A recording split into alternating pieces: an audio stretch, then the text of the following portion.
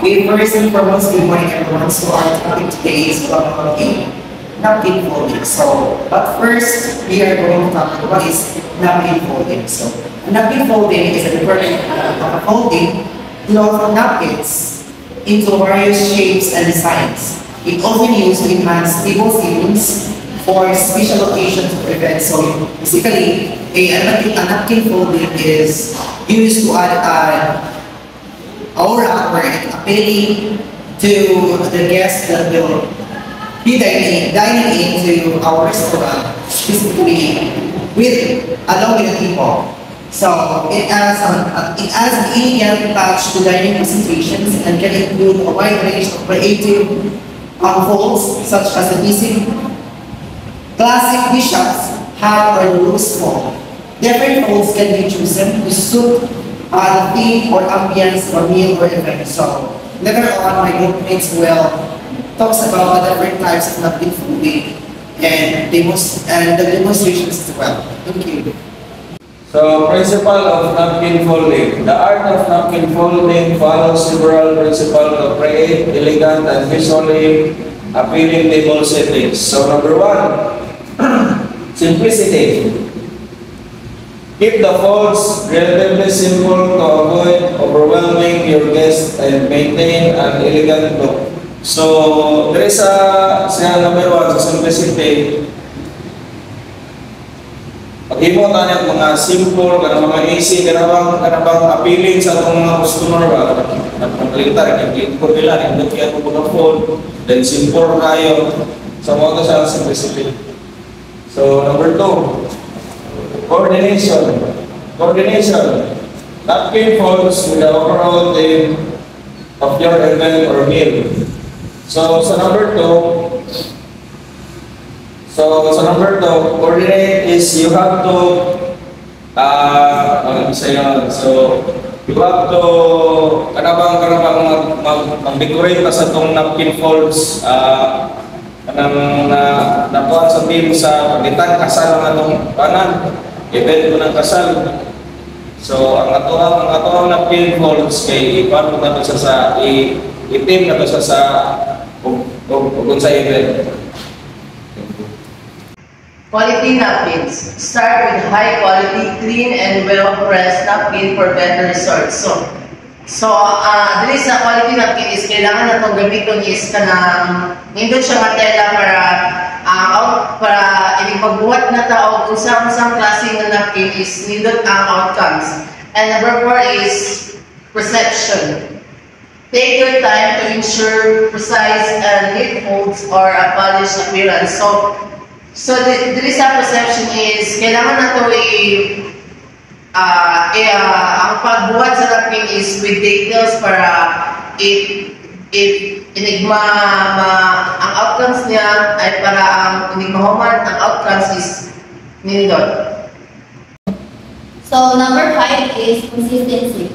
So fold all napkins in the same size for a uniform table setting. So dapat ang consistent means walay mausap or dili ta maghibuga ng mga different shapes nga table napkins or napkin folding sa nga atong ibutang sa table para mas nindot siya tan-awon o mas presentable siya tan-awon sa mga guests.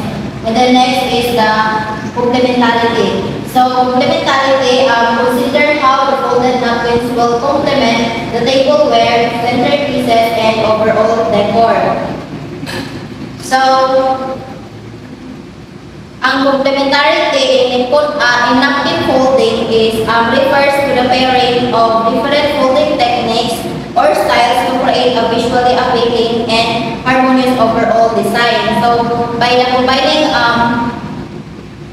contrasting folds, shapes, or patterns, one can enhance the aesthetic appeal of a folded napkin, making it more intricate and interesting. And then this concept allows for creative expression and customization in table setting.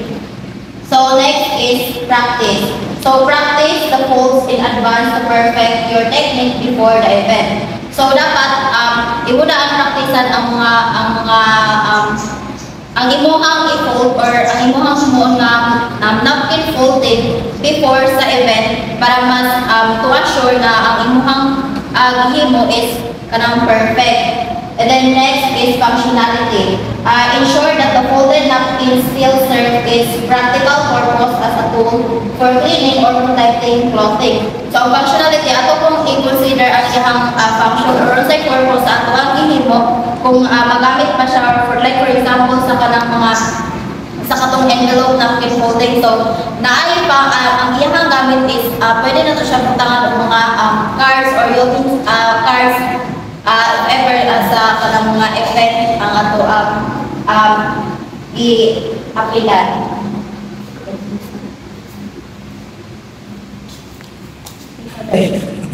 So we have different types of napkin folding style. So first is the lotus napkin fold. So also called the water lily or the artichoke. The lotus napkin fold is a particularly popular fold choice for a dinner party. So the lotus napkin fold is often used for decorative purposes in table settings, particularly for special occasions like weddings, parties, or formal dinners. It adds an elegant touch to the dining experience and serves as a visually appealing centerpiece. So this fold can be a conversation starter and enhances the overall aesthetic of the table decor.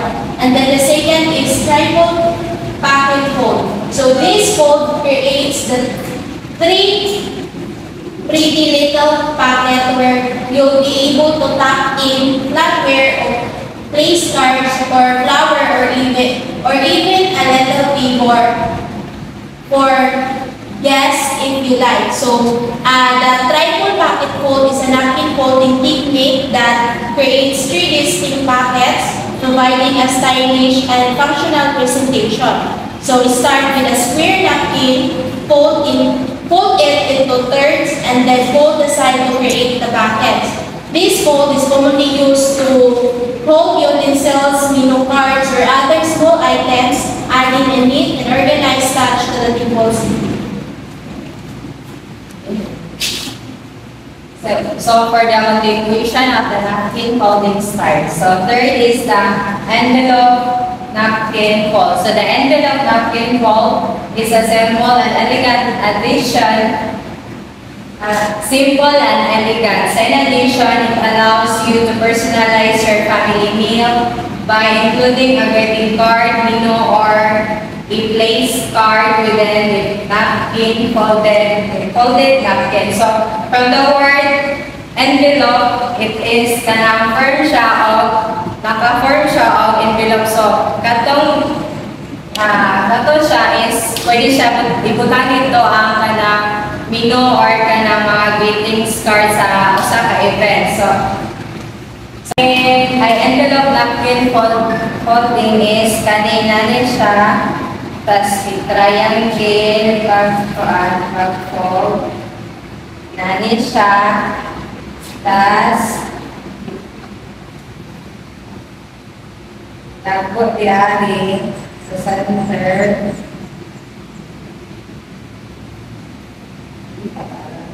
Then tagpo na po i-fold na po pa sa center. Then i-fold pa taas. Then nani na siya. Ngayon, dari utang ang katong menu or the greeting card. Next is the rosebud napkin fold.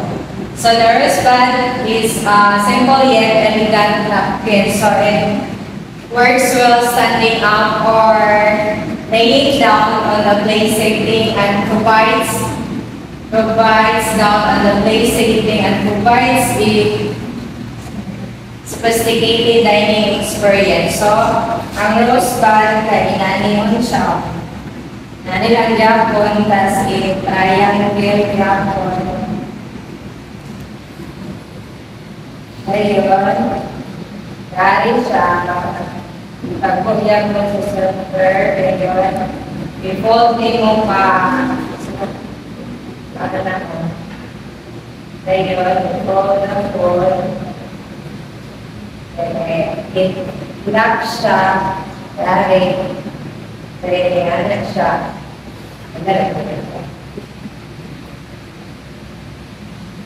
Ayan siya. Tapos, nilagay siya.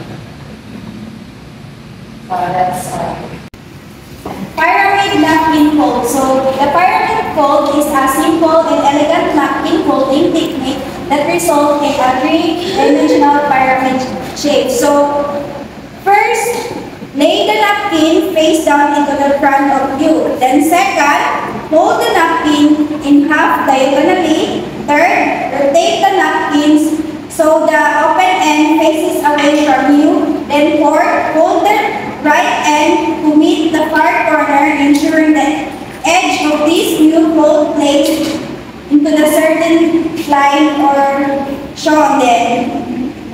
5. Repeat the last step with the left side holding the left tip on the far corner, then creating a diamond shape with a seam running down the center. Then 6. Turn the napkin over, keeping an open facing away from you. Then 7. Fold the napkin into half by bringing the farthest point of the diamond of the back of the nearest point. Then 8. Turn the napkin in the over end, this time keeping open and facing forward from you. Then 9. Fold the napkin along the center seam to the net sturdy pyramid. If your napkin won't stand really, then you need a little starch. So, tingnan niyo siya.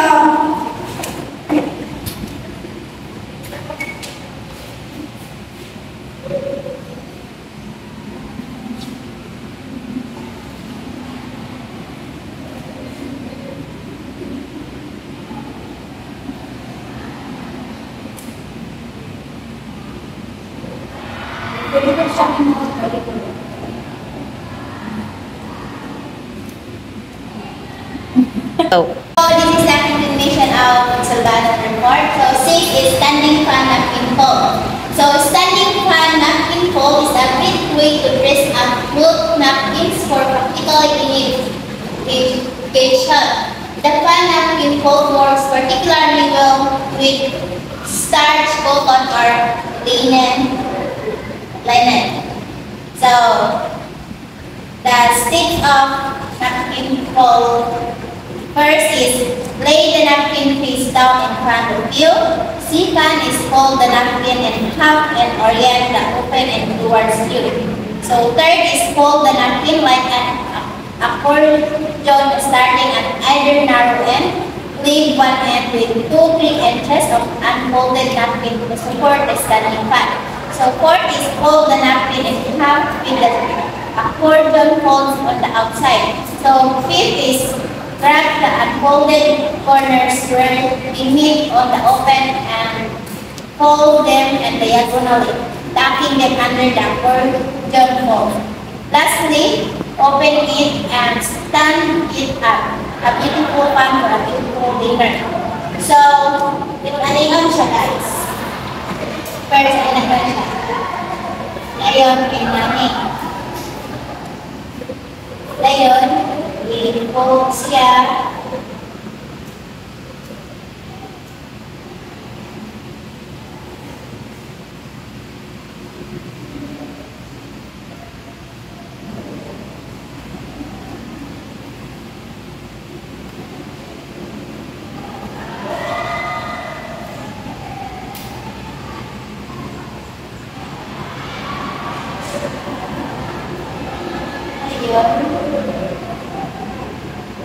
I-close siya, direct.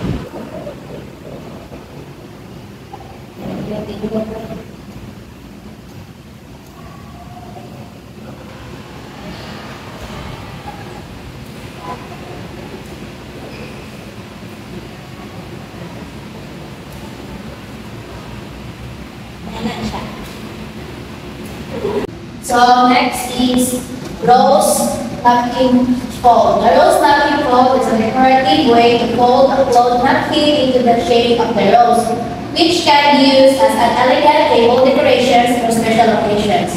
It's a creative and visually appealing way to present napkins on the table settings resembling a blooming rose flower. So, kani siya, makita nyo natin siya sa elegant occasions, guys. Kanina kasagalan ginagawa na folding to attract guests, maka-attract mo siya sa guests. Next is candle napkin fold. The candle napkin fold is a creative and decorative napkin folding technique that mimics the appearance of the candle in the candle holder. So mimics means sunon, balik. Gikan sa pagpiluan ni candle napkin folding. Sunon jud niya gikan sa iyang holder antod sa itong candle na jud. So ano siya? That's all.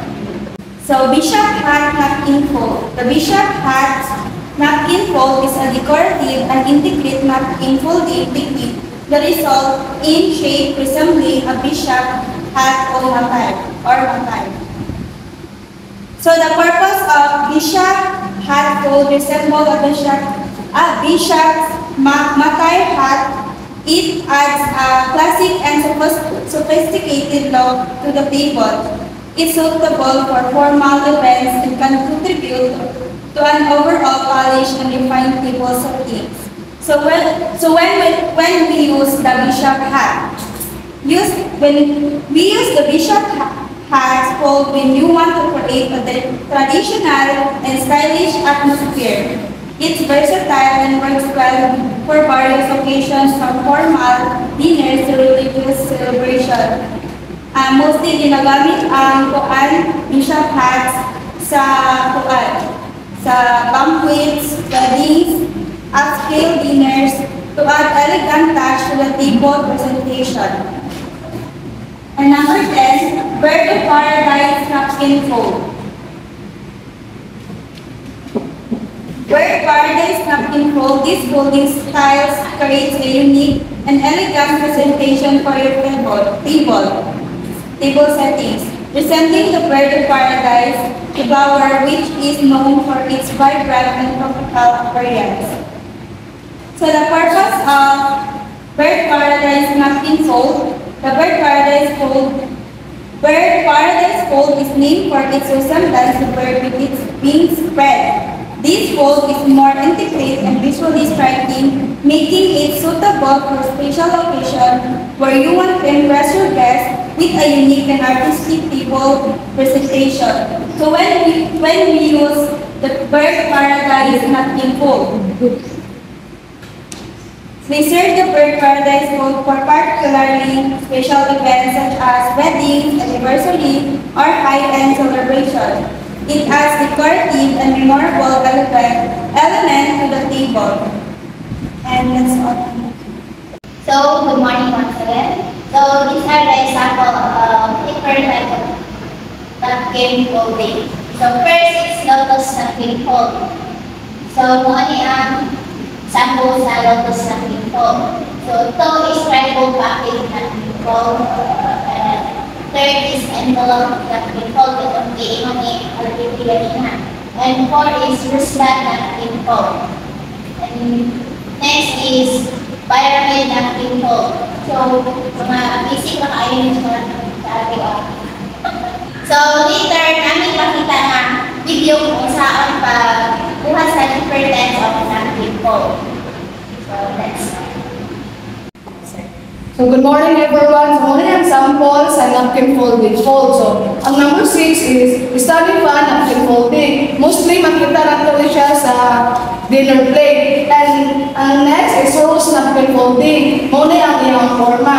And next is candle napkin fold. So, kano siya single. So, napido brand double napkin fold. So, mostly makita na siya sa glass. Next is bishop hat napkin fold. Muna yung forma. Then, ang last is bird of paradise napkin fold. Wasap na siya. Thank you. So, muna ang atong video sa different types of napkin fold.